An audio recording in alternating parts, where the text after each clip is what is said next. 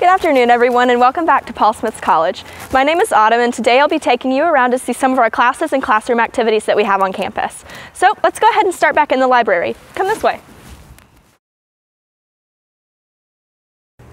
Welcome to the library. Downstairs, we have all sorts of useful things, including our lobby space, where students a lot of the times just hang out on the couches and do homework. We have study groups downstairs as well, some classrooms over here. Over there is our front desk. You could ask for help with anything from finding a resource or a book that you need to checking out a laptop for a couple days to do homework if yours were to die. Upstairs in our library, we have more study group space as well, and we also have our trio office and our academic and career success center.